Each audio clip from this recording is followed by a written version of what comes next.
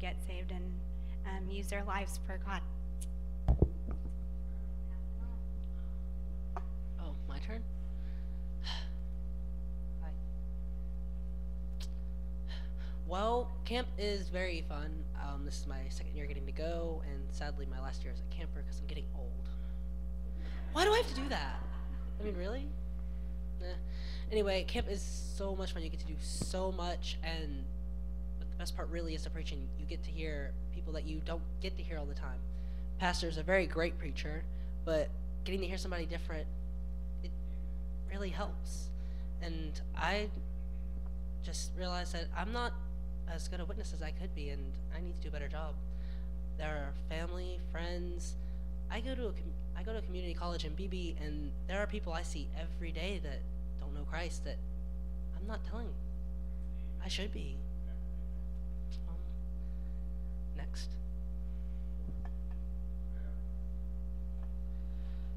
The preaching is really, really good, and the games are fun. Oscar was fun. Watching Jade eat pie was funny.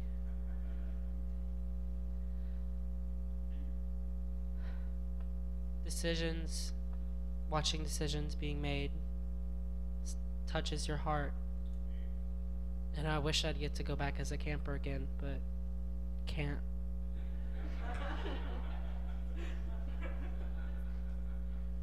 Well, camp was pretty fun. Oscar was probably the third funniest thing. Lots of decisions were made for me. I don't know.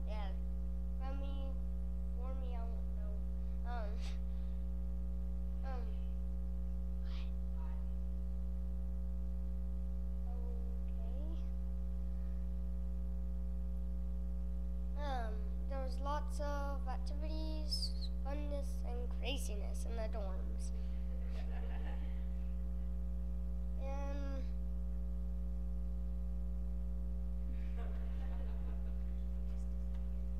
I had lots and lots of fun. I really liked the sermons that they did that week.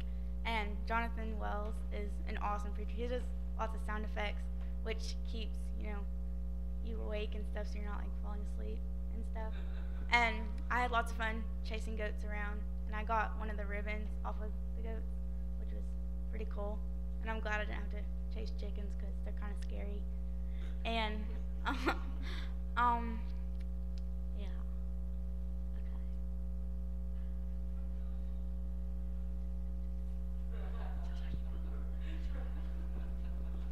I had a really good time, and I made a lot of friends and everything. And I really liked the preaching on what Aaron said earlier about having a hard heart and to make it softer. And he also said, if you're a friend of the world, you're not a friend of God. And I would rather be a friend of God than of the world.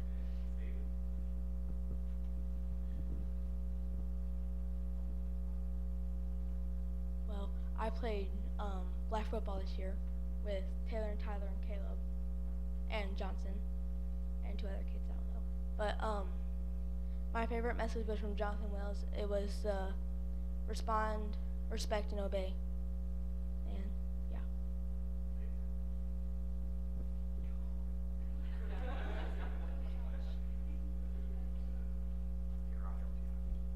Just stand up here. I'll do talk. All you gotta do is stand up with me. Okay. Now, did you eat some ribs at my house Friday night? Yeah. Did you like them? Yeah. Who's the best rib cook in the whole world? You. That's what I thought. Caleb, where's Caleb? Caleb, you ate some of my ribs, didn't you? Friday night? You ate some of the ribs, didn't you? Were they good? Just yes or no? Were they good? Yeah, you should have. He polished those things off where they shine. You heard all about it, okay? Yeah. Well, I'm just trying to put a plug in for myself here. But Joshua, did you enjoy camp? All right. Yes. Did you have a good time? Yes. Did you like the preaching? Yes. Did you like fellowshipping with the other kids? Yes. Playing the games? Yes. He's a man of few words, but we appreciate it. Okay, you can have a seat. This year I came prepared. I wrote it down before I came up here. Okay, so I'm just going to read it before I cry. I have fun at camp every year, but this year was different in the fact that I kept feeling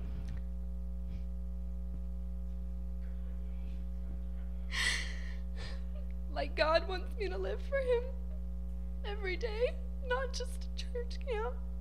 So that's the decision that I've made, to live for Him. Give my heart and my life to Him. And me and Erica were talking on Tuesday night late, which was stupid because we had to get up early. But, oh my goodness. Thank you, Erica.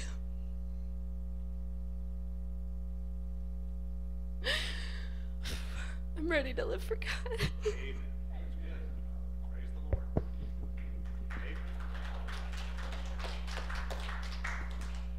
So you can see we had several decisions that were made while we were there, and that's why we go to camp each year, is to see that happen. And a lot of people make those decisions, and we stick with them. And one of the reasons why we want to tell you about the decisions that we've made is so you can help us stay accountable with those. And I think Joshua one night he got assurance of his salvation, made sure that he got all that settled, and so we were excited about that. And I know we had several other decisions made as well, and that's the ultimate purpose for going to camp. And if you, as parents, you know that you're sending your kids there, it's not just about sending them and spending the money so they have a place to go for a week, or so you have a vacation, or they get to have fun.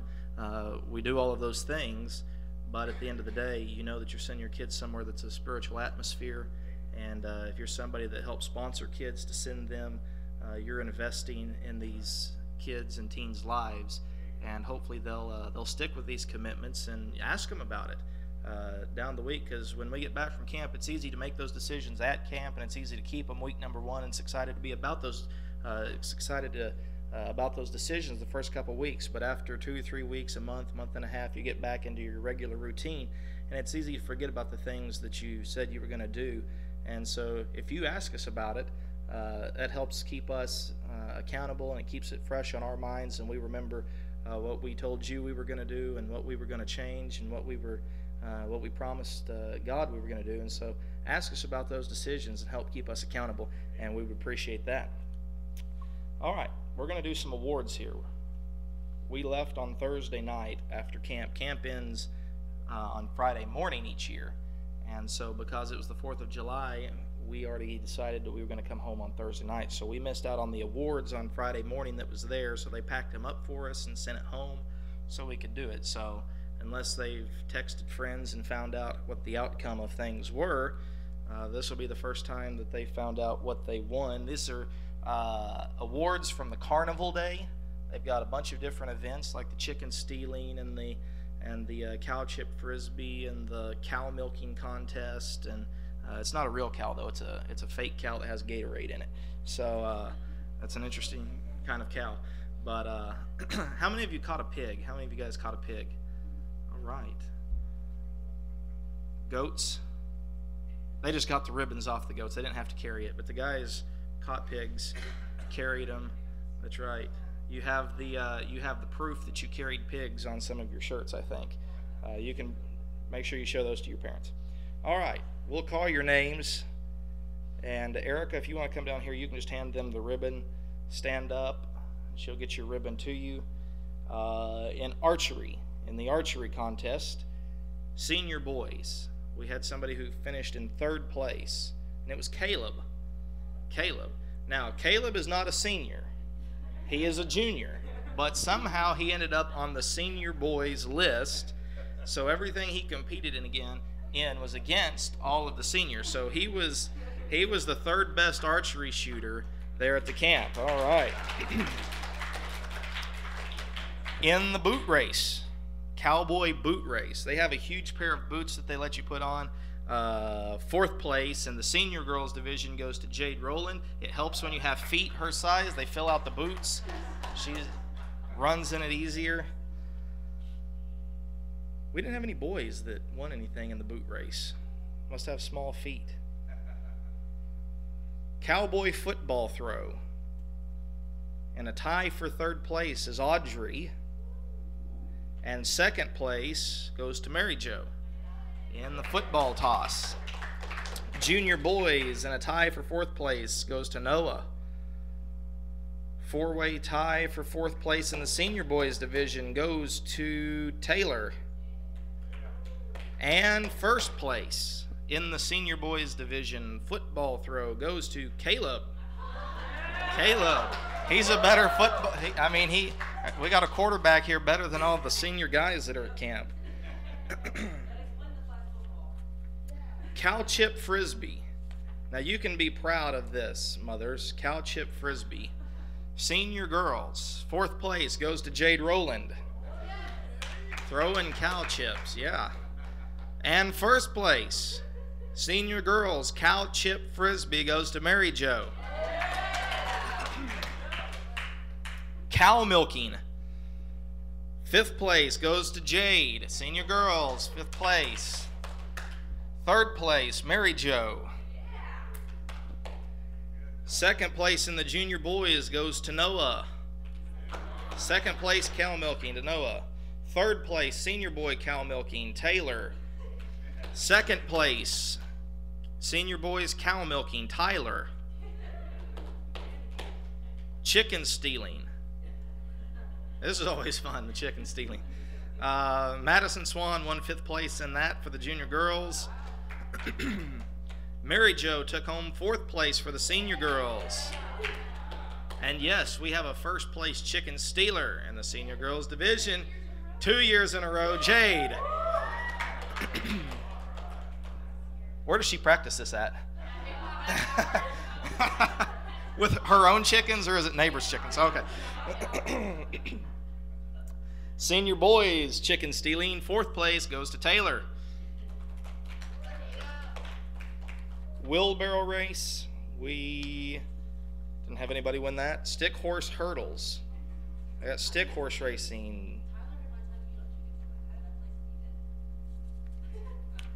I don't know, call the camp. It's their problem. I just have a list with names on it. Tater sack race. 5th place, senior girls, Mary Jo. 4th place, junior boys, Noah. 5th place, senior boys, Tyler. 4th place, senior boys, Taylor. All good at 4th place, yes. In the rifle range, 2nd place, junior boys, goes to Noah.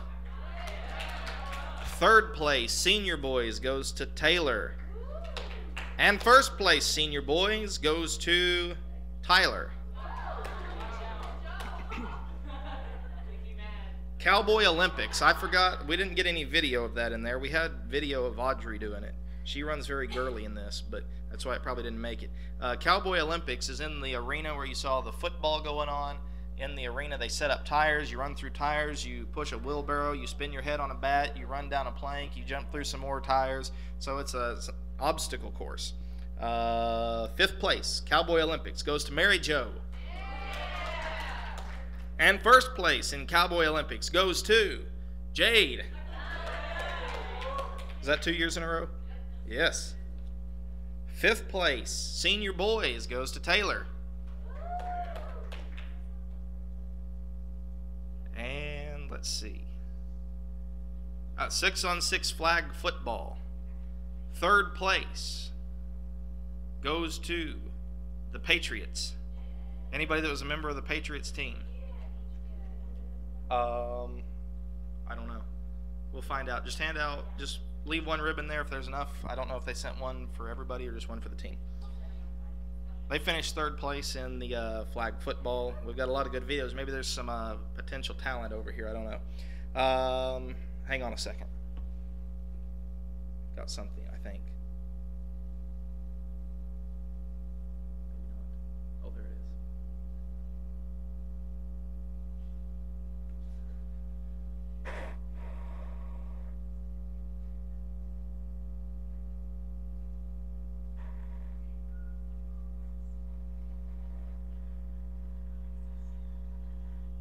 Marcus, can you go to the sound booth and turn channel 4 up for me? Channel 4, about halfway.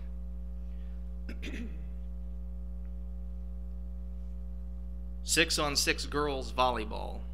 we have a first place team 2 years in a row. Oh, okay. Non-consecutive years. They are 2-time volleyball champions at Royal Sea Ranch, and we have the Flying Sock Monkeys. Turn around, show your trophies.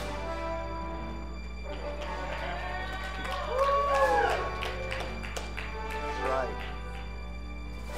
Thank you. You can turn it down. All right, here we get to competition that we had indoors. This is the music competition. We start with instrumentals. In the senior division instrumentals, we have a 3rd place to Audrey for her piano piece. 3rd place. Senior solos. 5th place to Mary Jo. 3rd place to Tyler. 1st place to Taylor. Duets. 2nd place goes to Jade and Audrey. 1st place to Taylor and Tyler. Trios. 1st place goes to Jade, Audrey, and Mary Jo. Quartets. 1st place goes to Kimberly, Mary, wrong names. 1st place goes to, I don't know who those people are, Jade, Mary Jo, Taylor, and Tyler. That is 1st place quartets. Was there just one?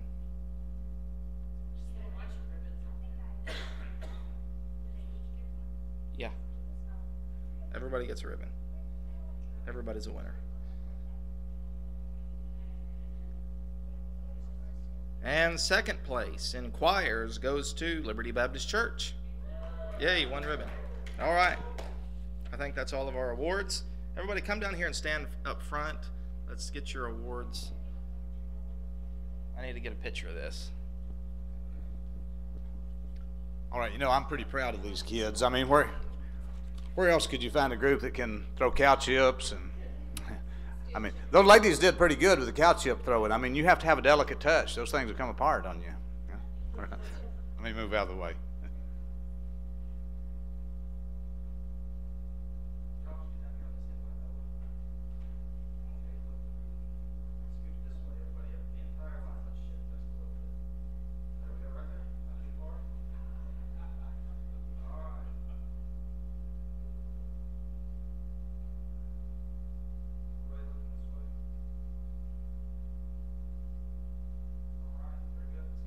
Give them a hand, yeah.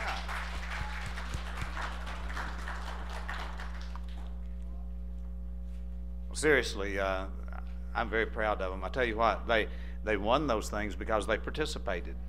Can I just tell you ought to be proud of your kids when they participate? Participation is the key to success. There's no saying, if you aim high at an eagle and miss, it's better to aim high at an eagle and miss than it is to aim low and hit a skunk.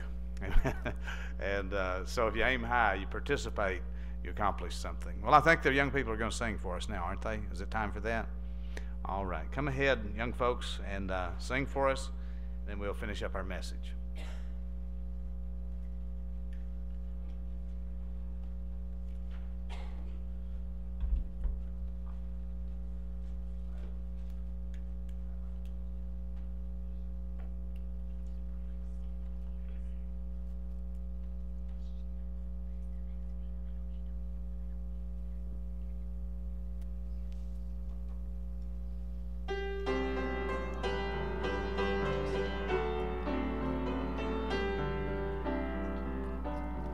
You may be down and feel that God has somehow forgotten that you are faced with circumstances you can't get through. Right now it seems there's no way out and you're going under. But God's proven time and time and again to take care of you.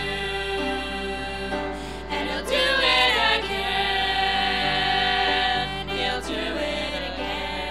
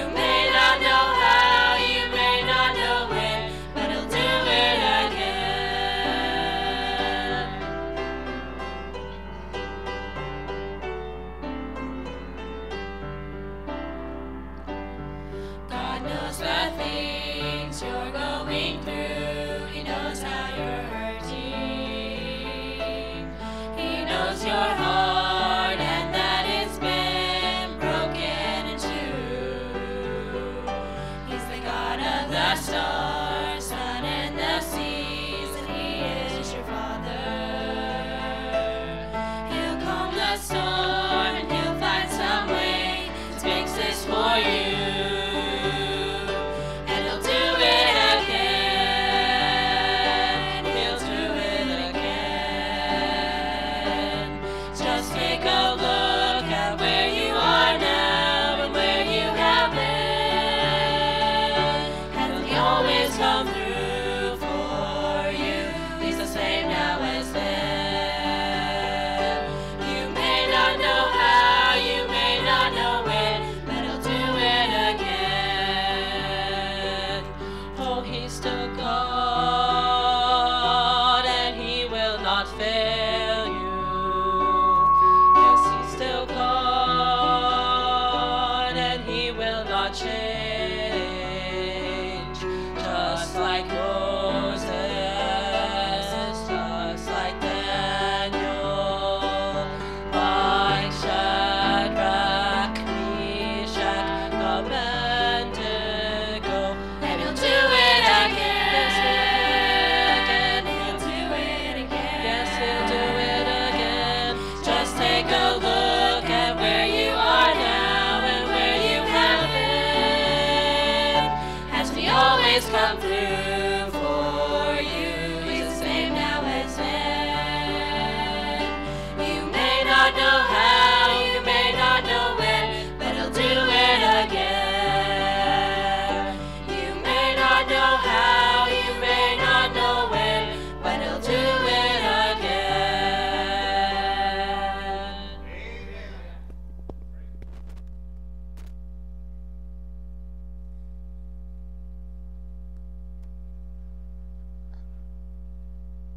I want to say something, and I want you to believe me when I say I'm very, very sincere.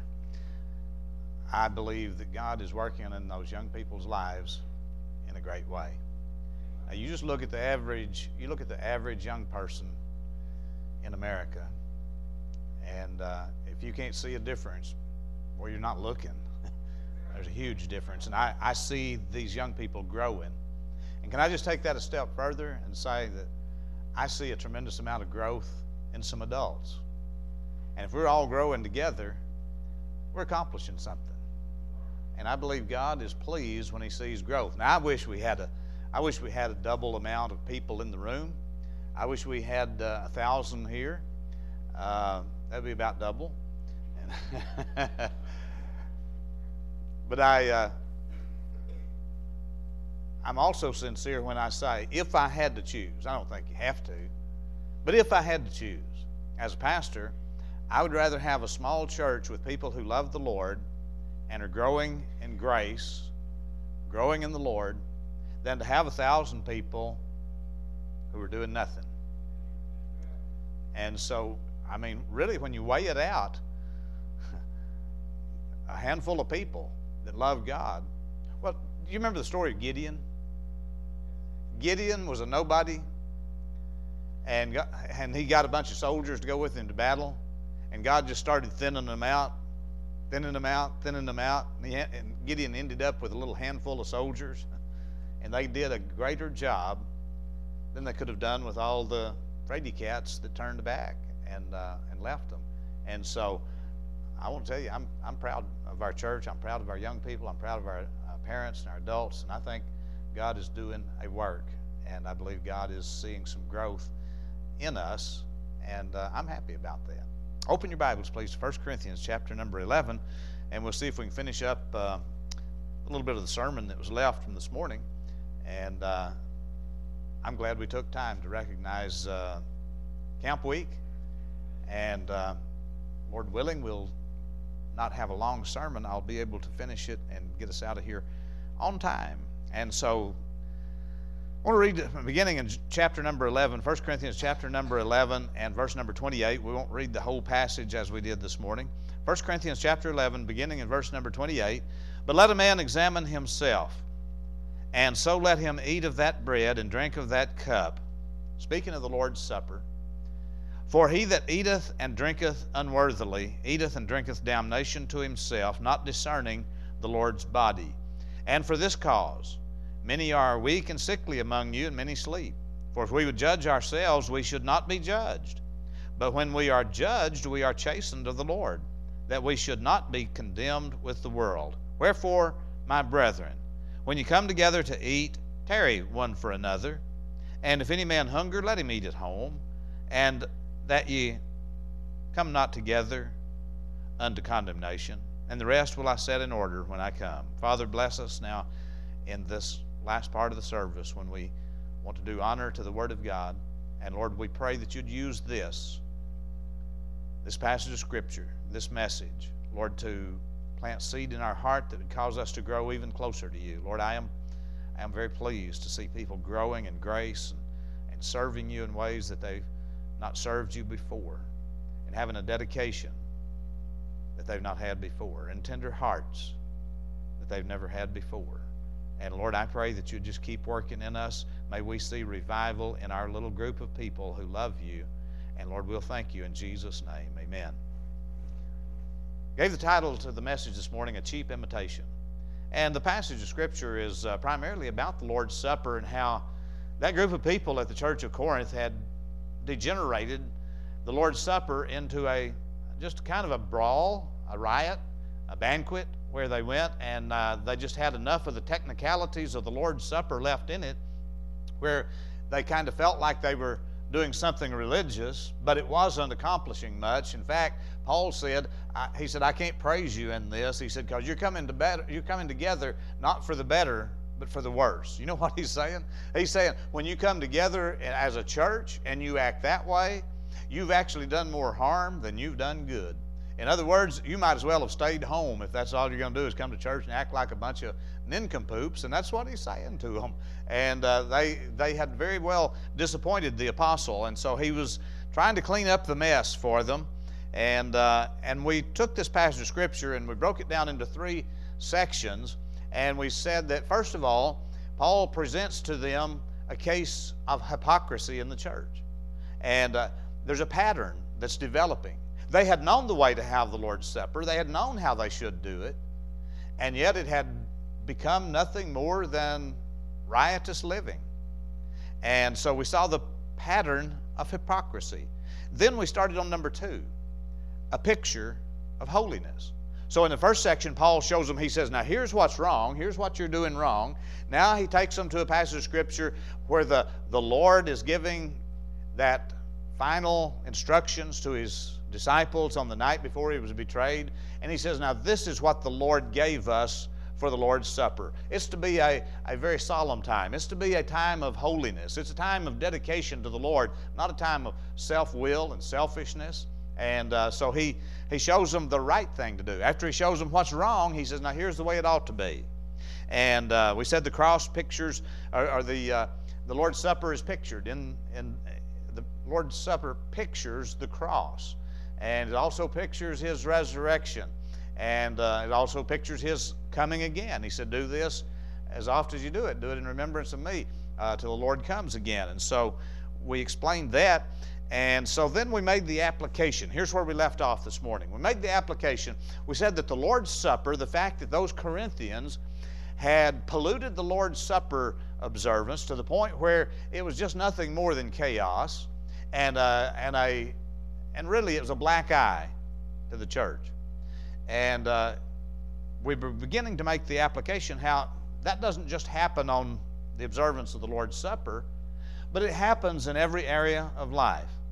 And it happens in family. And we talked about that in Psalm 128, how that the family today has degenerated and people don't have a real good view of the family today. A dysfunctional family doesn't even know it's dysfunctional anymore because there's not very many biblical families around to set the proper example. Can you say amen? And so when things degenerate, we need to first be able to see the fault. And families are really falling apart. I mean, when you've got people redefining marriage as 2 men living together as husband and wife, something is very, very wrong with that. Every culture in the world has recognized that for millennia, that is not good. It's not good. It's sinful. And even unchristian nations have recognized that that's not right, and they didn't tolerate it. And you got families, you've got people living together today, and they pretty well just poo-poo the family and say, marriage is on its way out and there's no need for that piece of paper that proves that you're quote-unquote married to each other. Just move in, live together, and enjoy one another as long as you can. And if things don't go well, just move out and go get another one. And so the family has degenerated. Kids are running wild up and down the streets. And we saw that in Philadelphia, where families are perpetuating a horrible situation. Drug users are sleeping around the neighborhood, producing more little kids that grow up to be drug users, prostitutes and drug users.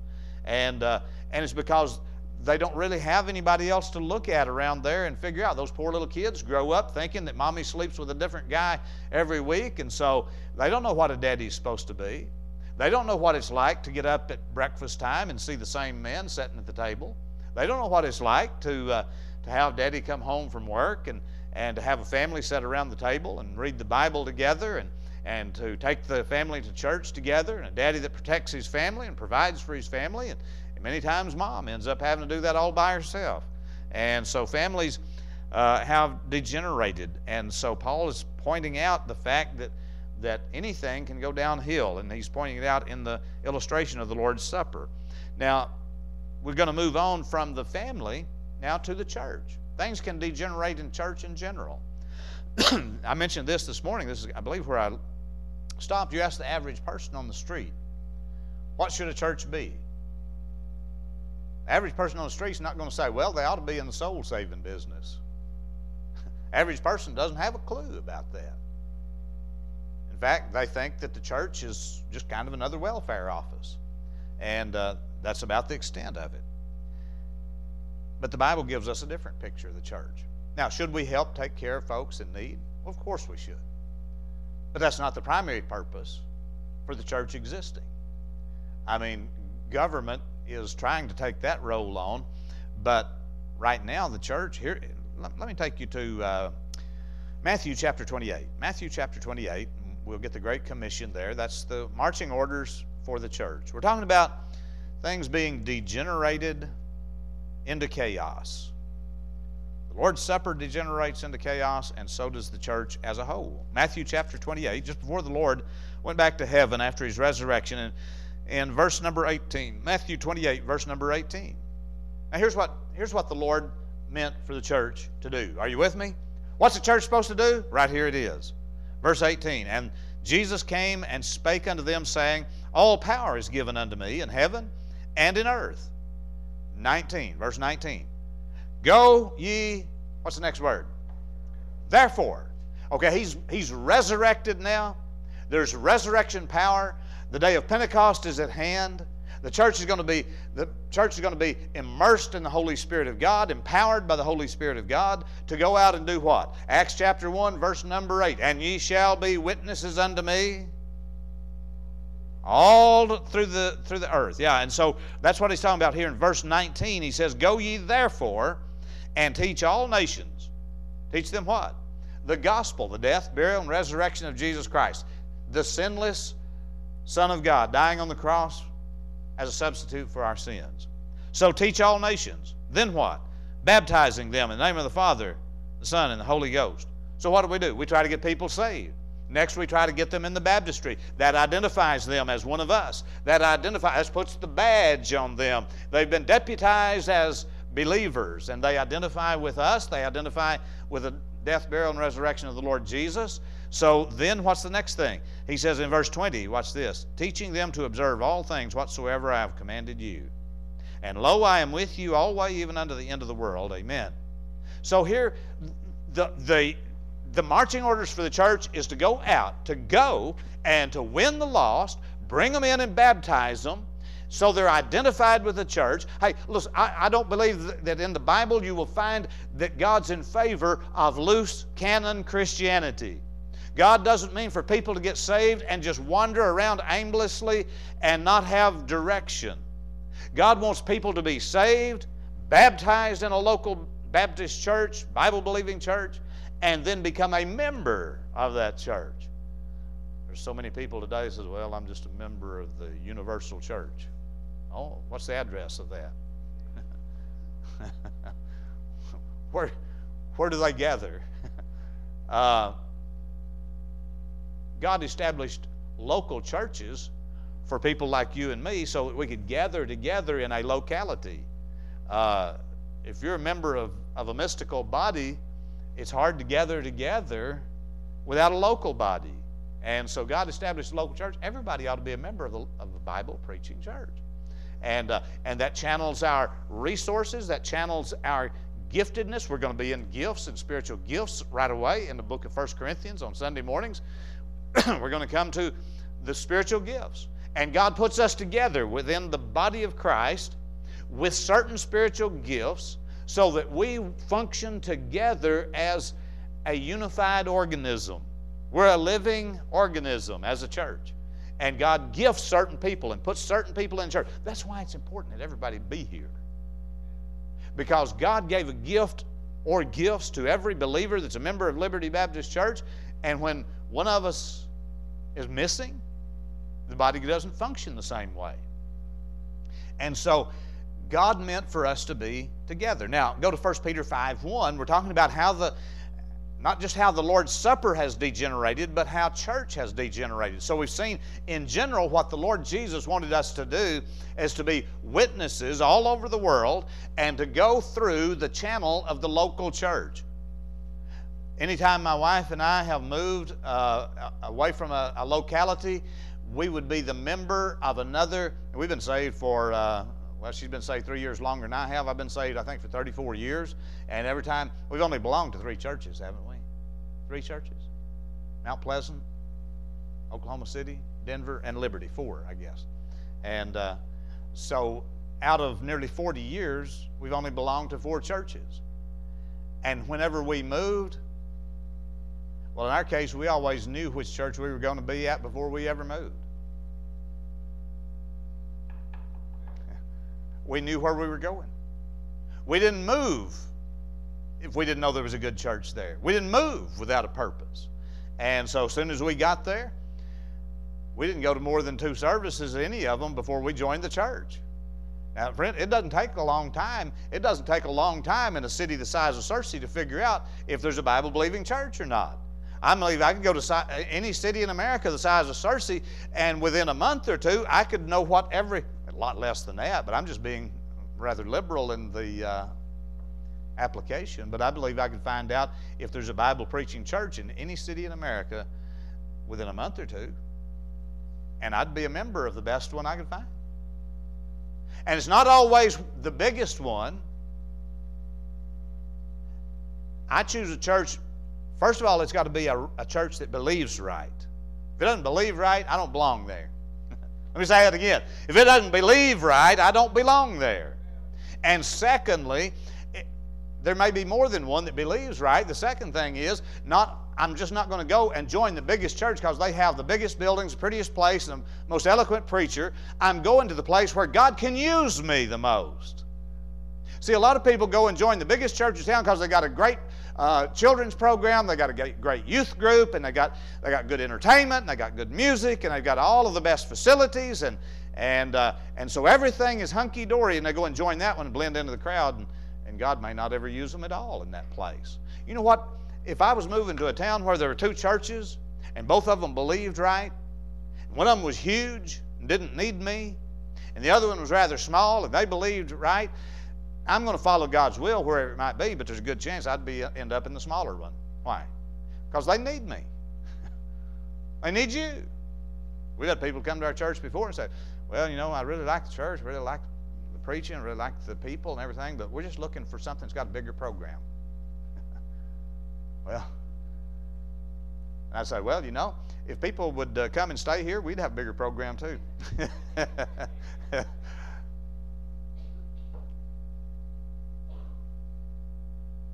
God wants to use us in the local church. And I said to go to 1 Peter chapter 5, verse 1, and then I kind of went off on a rambling course there. 1 Peter 5:1. Here's how the church is to operate. Now I want you to listen to this. You who are listening by live stream, you're trying to figure out what kind of church you ought to go to. Maybe you're saved and you're looking for a church out there in Timbuktu City. And don't just look for the one that It has the biggest and the best and the prettiest stuff. Here's what the exhortation was by Peter the apostle to the preachers of his day. 1 Peter 5:1. The elders which are among you I exhort, who am also an elder, and a witness of the sufferings of Christ, and also a partaker of the glory that shall be revealed. Now watch what he says to the preachers. Here's the apostle Peter, under the inspiration of God, telling the preachers what they're supposed to do in the church. He says, number one, feed the flock of God which is among you. Okay, there you go. If you're gonna go to a church that doesn't do anything but just preach the same old salvation message every week after week after week, then you're not going to gain. If you're already saved, you don't need to hear the salvation message over and over again. Now, I love to hear the old story. I love to sing the old story. But the truth is, God's people need to be fed. And we need something from the Word of God that goes beyond the gospel. Now, we're going to keep preaching the gospel here, because we never know when somebody might walk through the doors that don't really know the Lord Jesus. We never know when somebody who professes to be saved that might not really be saved. And so they need to hear the gospel.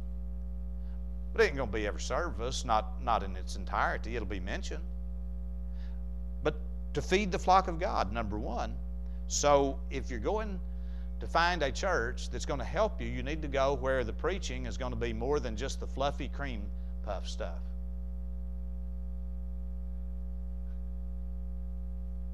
It needs to be more than the cream puff stuff, the easy stuff. Look, if you're never challenged, if you come to this church and the preacher never challenges you with anything new, there may be times when you say, boy, I don't know, it sounds like he's getting on something here I've never heard before, or I don't know if I want to do that, or I'm not sure, this sounds like it might be tough to do. If you go to a church where the preacher never challenges you, you don't even need to go to church. You already know everything. You ever think about that? If you're not going to be challenged, what you're saying is, I already know what I believe. I don't want anybody to tell me anything new. We need to be challenged to grow. And that's what's done in the feeding of the flock. Now look at the next thing. He says, taking the oversight thereof. He's telling the preachers, number one, feed the flock. Take the Word of God and feed the flock. And sometimes it might be some steak that has to be chewed. Hello? Might be a rib that you have to gnaw on the bone a little bit. But you need something new. You need to be challenged, learn new stuff. And then he says to the preacher, he says, now you're to take the oversight. Now here's what's sweeping the nation. Look up here. Here's what's sweeping the nation today. As a lot of churches say, well, we're going to do it the biblical model, and we believe in elder leadership where there's not just a pastor, but got several elders who are leading the church. And so nobody's in charge.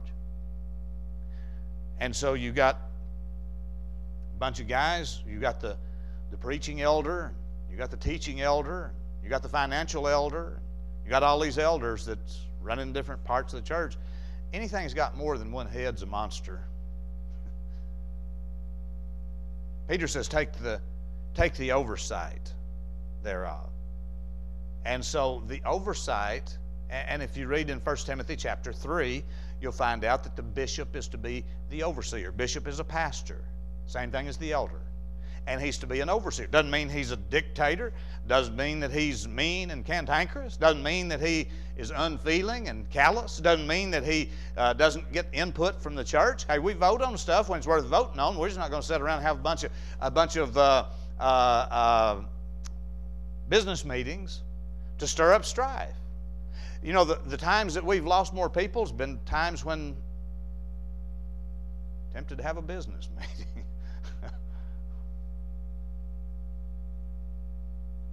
And I'm not saying that the church shouldn't be involved, but basically what needs to happen in church is a pastor just needs to lead and put things before the church, not keep anything secret. If it comes down to where we're buying and selling property or something like that, then the church needs to vote on it. But we don't need to have business meetings to find out what color toilet paper to buy. We don't need to have business meetings to decide whether or not we're going to have our name, the name of the church and address and phone number printed on our gospel tracts. You know, that's things that the overseer is supposed to take care of. We don't need to have a business meeting to find out if we can buy some Lysol for the bathrooms. Isn't that kind of silly? And yet there's churches that thrive on that. Well, you get a lot more efficiency. And is bibliosity a word? I just made up a new word. More bibliosity if you just follow God's pattern here. And he says, not by constraint, but willingly, not for filthy lucre, but of a ready mind. Verse 3, neither is being lords over God's heritage. He's not to be a smart aleck or somebody who is like a cattle driver. Somebody said that some preachers have made the mistake. They thought Peter said, beat the sheep instead of feed the sheep, and that's not the way it's supposed to be. So he's not being lords over God's heritage, but being ensamples to the flock. A godly leader will say, look, I'm going to do the best I can to walk with God, and I won't be perfect, but I'm going to try to do things right, so you've got an example to follow. And that's what we all ought to be, as examples for others to follow. And then in verse 4 he says, and when the chief shepherd shall appear, that's Jesus, ye shall receive a crown of glory that fadeth not away. That's a special crown that pastors can win in heaven. Verse 5, he says, likewise ye younger, submit yourselves unto the elder.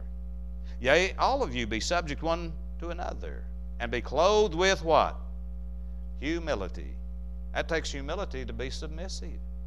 And yet, can I just tell you that in the major parts of families is a problem, because there's not humility and there's not submissiveness. And the same thing happens in churches. And he says, for God resisteth the proud, but he giveth grace unto the humble. Now, number 3, we're still talking about how the Lord, through Paul here, is giving the right example. And we talk about family. We have talked about the church. Now, number 3, the third thing I'll mention is the government. Government.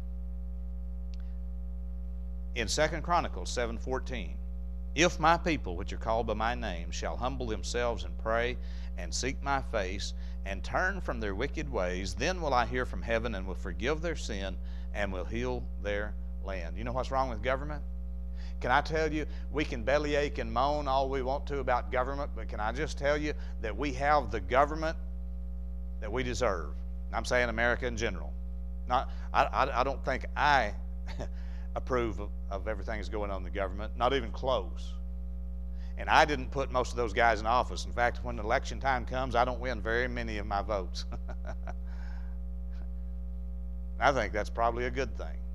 I mean, most of the rascals who are running don't deserve our votes. Yeah. I'm tired of voting for the lesser of two evils. I'd like for just a decent guy to run once in a while. But here's what I believe about government. You know what our government is? It's a mirror. It's a reflection of us. When I say us, I'm saying America. If everybody in America would go to a Bible preaching church and believe what the Bible teaches and act like the Bible says we ought to act, we'd have a different government. What happened in 1776? People got sick and tired of a faulty government. And that's why we got the one that we did have. It doesn't look much like what we were given now. But it needs to change. And the only way it's going to change is if what we just read happens. If my people, which are called by my name, shall humble themselves and pray and seek my face and turn from their wicked ways. Until America turns from its ways, we can't kill 66,000 babies a week and expect God's blessing on our nation. Just can't do it. We can't have laws that protect an eagle's egg and make it a prison offense to destroy an eagle's egg while you can kill all the babies in the abortion clinics that you want to.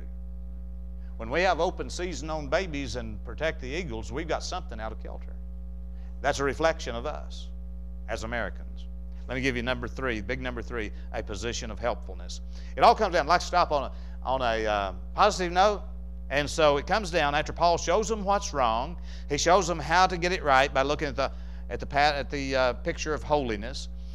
And then number 3, there's a position. Paul takes a position of helpfulness. Look at it with me back there one more time in 1 Corinthians chapter number 11. And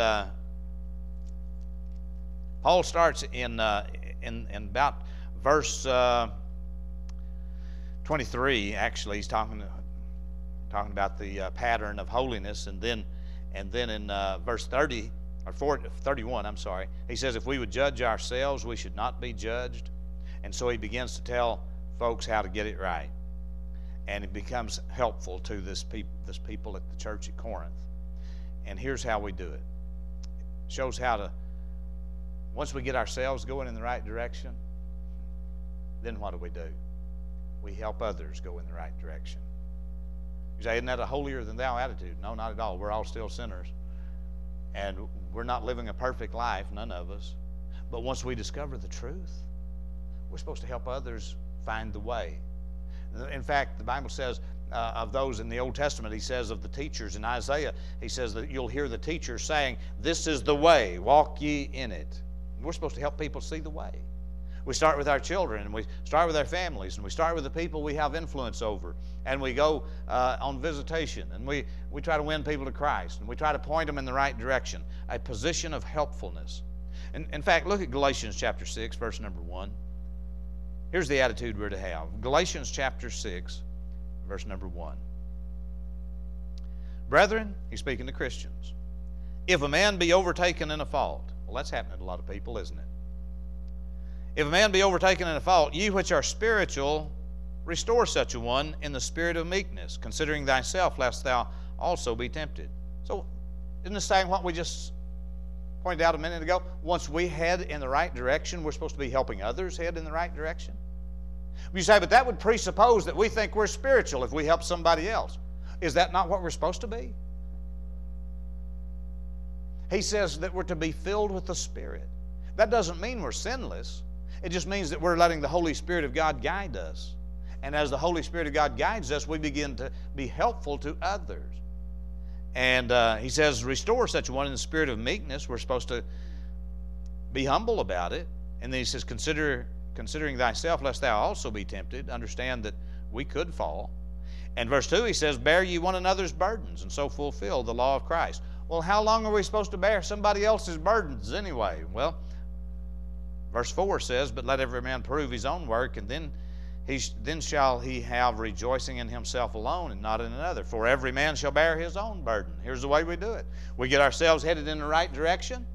We help somebody else get on the right track. And when we get them going on the right track, then when they know what they're supposed to do, then they're going to be responsible to keep themselves going in the right direction. Doesn't mean we won't help them anymore. But sooner or later, we can't keep propping them up till the Lord comes back. People need to grow up and learn to live for God on their own sooner or later. I talked to somebody that I've helped over the years. I talked to them just yesterday. And propped them up over the years time and time again. Propped them up and propped them up and propped them up. There's nobody in our church right now, so don't try to figure out who it is. Propped them up, propped them up, propped them up. They'd fall, prop them up, fall down, prop them up. And encourage them, try to get them to go.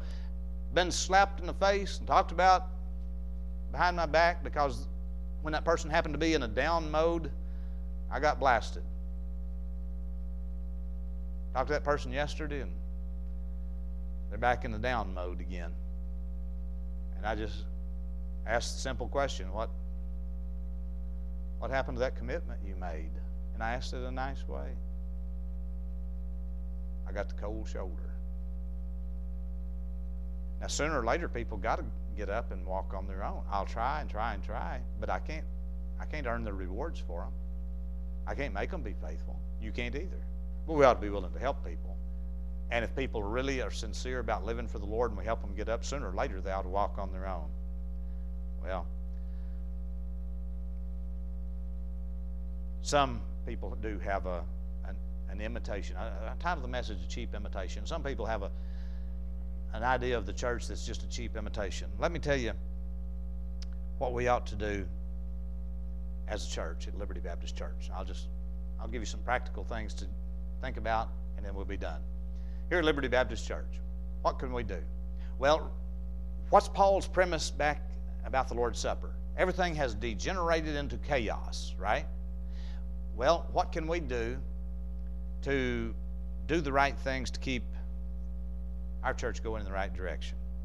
Well, if you want to have orderliness, then that will drive out the chaos. Has anybody got 1 Corinthians 14:40 memorized? Let all things be done decently and in order. Orderliness. Let all things be done decently and in order. If we want our church to be the best that we can be, it won't be perfect, but we can head in that direction. If we want our church to be good, here's what we can do for the body of Christ here. Let me give you some things. These are just simple. Sunday school teachers can take an interest in their class by preparing good lessons and making personal applications to their pupils that will really help their pupils to grow. We said we've got some growth going on. It doesn't happen accidentally. Sunday school teachers have to work at it. Just like a preacher prepares a message, Sunday school teachers need to prepare and pray and think about the people they're teaching. And how can I find some scriptures to help this little boy? How can I find some scriptures to help this little girl? How can I encourage them? So it needs to be some good teaching. And Sunday school teachers can also encourage their pupils by going to visit them in their home. You know what that tells them? You care. Number two, members. Maybe not teaching a Sunday school class. Members who can sing can join a group. Sing. Serve the Lord. Guys, strap on a dress shirt and a tie and make yourself available to help Brother Paul take up the offering. Help Brother Denny out there and greet people as they come through the door. Brother Denny was we were joking around about I came in without a necktie on tonight. And I was joking with Brother Denny about it. And he had his on. He said, yeah. He said, you taught me to wear one, preacher, to church. And Brother Denny is, since he's come to our church, he's involved in 100 different things in the church, just doing this and doing that. And hey, if you want to get involved in something, just wear a tie, and somebody might ask you to do something. He might need you to help out there to greet people as they come in. Sometimes somebody's sick and don't show up. Might need you to help hand out bulletins and grin at people.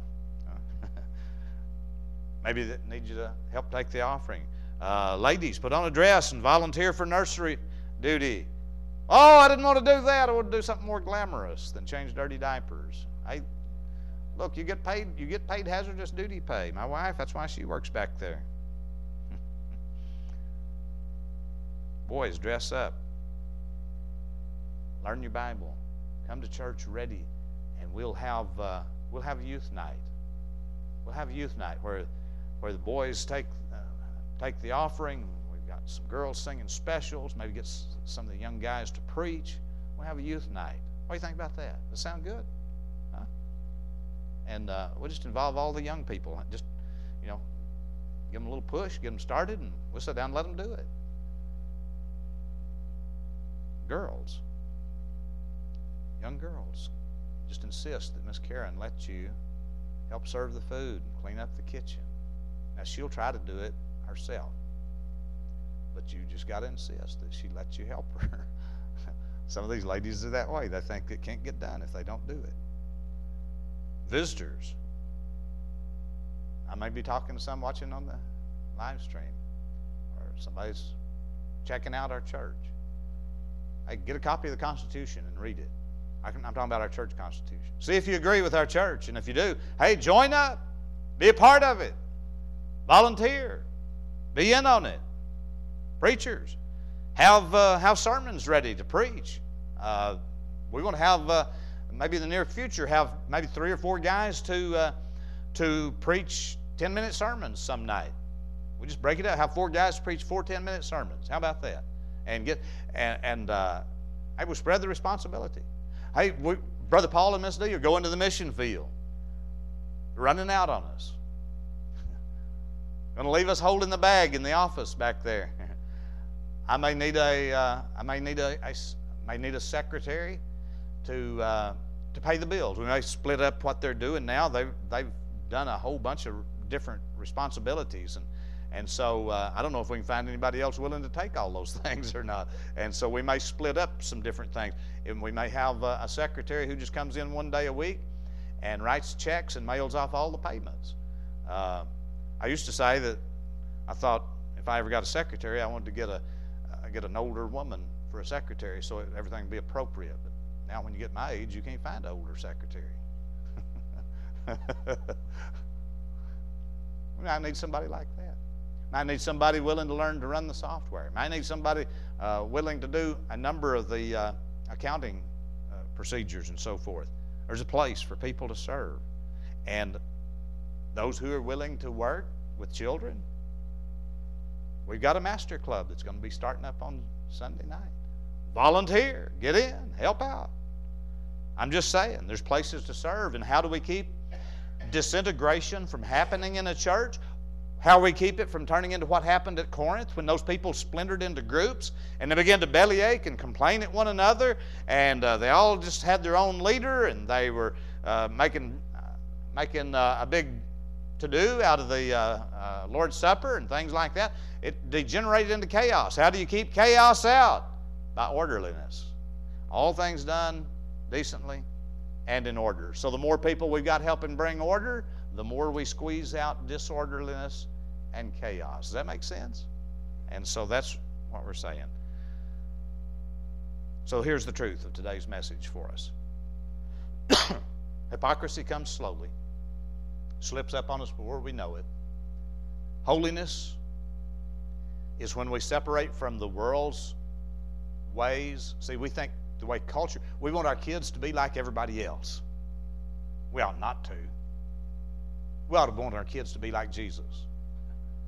Not like they are on television. Not like they are in Hollywood. That's the world's ways. Holiness means separating from the world's ways and being like Jesus. Now, you know how that comes? That may sound a little scary, but it's not scary and it's not weird. Let me tell you what holiness is. Let me tell you what living close to the Lord is. It's when you love Jesus more than you love the world out yonder. I'll end with this illustration. There was a New York diamond dealer by the name of Harry Winston who heard of a Dutch merchant, a diamond merchant. And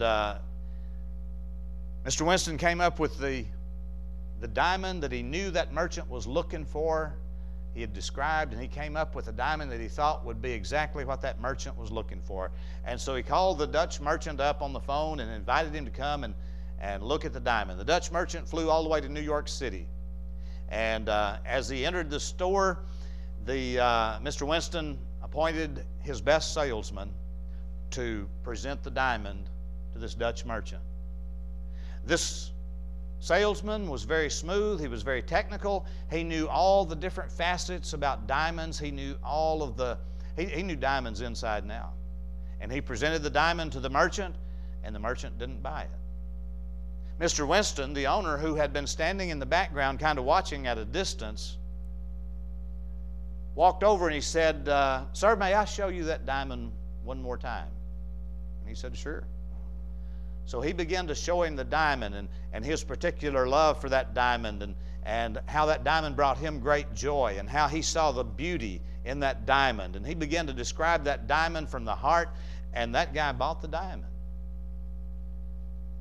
And after Mr. Winston had some staff packaging up the diamond, getting ready to go, the Dutch merchants looked at Mr. Winston and he said, "Why did I buy that diamond from you instead of your salesman?" Mr. Winston said, "That's one of the best diamond salesmen in the world, and he knows everything there is to know about diamonds. He knows more about diamonds than I do." But he said he knows about diamonds, but he said, "I love diamonds." And that's the difference. You bought the diamond because I loved it and I described it from my love. That's the way it is living for Jesus. You can know everything there is to know about the Bible. You can know all the doctrines and details. But listen, when we love Jesus, when we love Him, it makes a huge difference, and what we've got becomes what other people want when we show our love for Him. Would you bow with me in prayer, please? Our heads are bowed and eyes are closed. We're going to pray, and then I'm going to invite you to come. Father, I pray that you'd bless the invitation. Lord, I pray that if there's people in this room or watching on the internet that do not know Jesus as Savior, I pray, Lord, that you'd help them to receive the truth about the fact that Jesus died on the cross to pay for their sins. And Lord, I pray that they'd be willing to ask him to save them tonight out of a sincere heart, believing that they are sinners and that Jesus died to pay for their sins. I pray that they'd receive him. Lord, I pray for Christians who may not have really seen the value of the church, growing in grace, maybe those who have had a low view of the family or government. Lord, I pray that we would see things from a biblical perspective and help us to change the way we think according to the biblical model. I pray you'd bless the invitation in Jesus' name. Amen. Heads are bowed, eyes are closed. Would you stand as she plays?